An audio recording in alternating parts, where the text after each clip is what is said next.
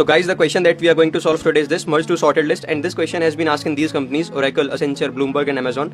And today we are going to solve this question using the iterative approach. Now let's see what the question is saying. So we are given the head of two sorted lists and our task is to return one single sorted list like this. Now let's see how we are going to solve this question using the iterative approach. So what we are going to do, we will take a dummy node as a placeholder and we will take two pointers, one for each list.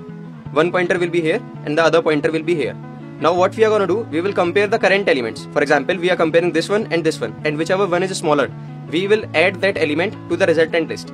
In this case, we are going to add this one, and after attaching that element to the resultant list, we will move that pointer ahead. Right. Now again we are going to compare this one and this one. So what we are going to do, we will attach this one. Now this pointer will move ahead, and the same thing we are going to do till we reach the end of the list.